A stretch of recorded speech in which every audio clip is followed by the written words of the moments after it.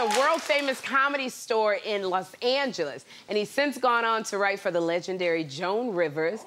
And he hosts his own podcast, Just Saying. Please welcome my friend Justin Martindale. I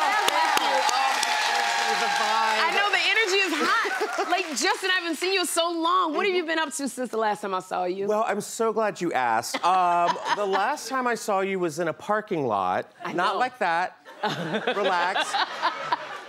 Hey, parking lot work is work. I know. We were doing shows at the Magic Castle. That's where I right. first met you. And the Magic Castle is like this magician's house in LA. Yeah. And we were doing outdoor shows because COVID was kind of like over-ish, whatever. And I was like, great, we're performing next to magicians. What could go wrong? And because magicians make people disappear and comedians just want people to show up. Exactly. And so that's why I met you, and I've been a fan of yours since The View. And then I brought you up at the Comedy Store, and this was right before you left for this show. Right. And you were like, you got to come play with me in New York. And here we are, it's happening. Justin's going to play with me. I know. So, wow, it seems like such a long time ago, but 3 years ago, the pandemic lockdown began, and you had a strange visitor back then. Oh, yeah. I had a ghost. Really? I know. I had a ghost in my apartment. My apartment was built in like 1932, and it's Hollywood, so of course someone died in it. And I had to get stuck with it. It wasn't anything like scary. It was just, I drank all the wine. I watched all the porn. I talked to my plants, you know, and then all of a sudden, like, a door would just open up. Oh, my God. And like a cabinet, and I was like, not like this, you know, like. It wasn't anything scary, like a red ball wouldn't like roll across the floor and it would like land at a little Victorian girl dressed like Britney Spears on Instagram or anything. Or like, you know, this, like I'd open my medicine cabinet and then I'd shut it and there'd be like a dead nun behind me. Nothing crazy like that. Because if that would happen, I would have pooped all over this poor, like immediately. Like, and she's just doing her job to scare me, you know? So I asked like, you know, my friend in LA who is a vegan influencer because they're experts at everything. Yeah. And she was like, oh, hi, this is how you get rid of your ghost, you know? And it's always like some girl without an upper lip who knows everything, right? She's like, you just get some sage and you just walk around and you say, go away, like, be gone. You're so annoying. And I'm like, and then you can even open a door and a window and all that energy will just close and you'll be rid of that ghost. And I was like, thanks, Ashley, with a GH.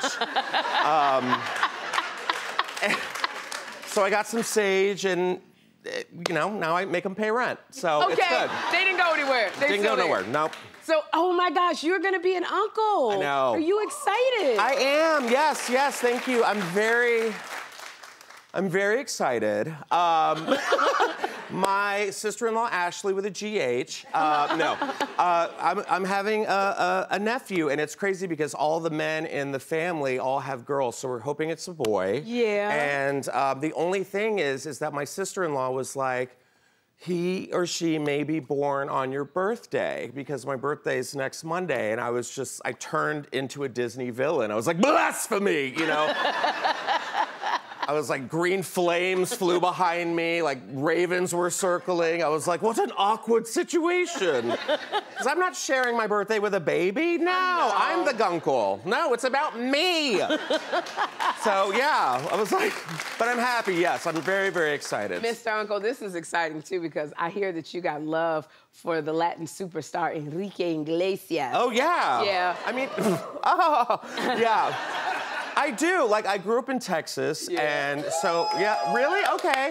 And so I grew up in the 90s and the 2000s, so I just love music in general, but, like, pop music is so, like, special to me. I just love dancing and jamming out to classics. But, like, Enrique Iglesias, like, can get it, you know? It's like, seriously, right? I mean, think about, like, I mean, listen. There's just something about him, like, he just, like, he'll whisper, he's like, let me be your hero. And you're like, okay, Poppy, you know? So I was at my favorite escape room in Los Angeles called Trader Joe's, and his song came on the intercom, and he started, like, pulling out at me corazon strings, because, like, it's just emotional. But here's the thing, I don't know what's wrong with him. I don't know if he needs, like, a Prilosec or has, like, you know, like some stomach issues because I'm checking out at the counter and his song's on and this is what I heard. Would you dance? If I asked you to dance, would you run? Never look back. Now would you die? For the one you love, hold me in your tonight. I'm like, are you okay? Yes. You need, no, it's tu necesita agua? Justin Martindale, I love you so much. And I want to say thank you for being here. Thank you for being, I know Justin's new comedy special, Gay Bash, premieres March 20th on Out TV and Moment House. And you can catch Justin live at the Bell House in Brooklyn on March 22nd. Get your tickets before they're gone. Yeah.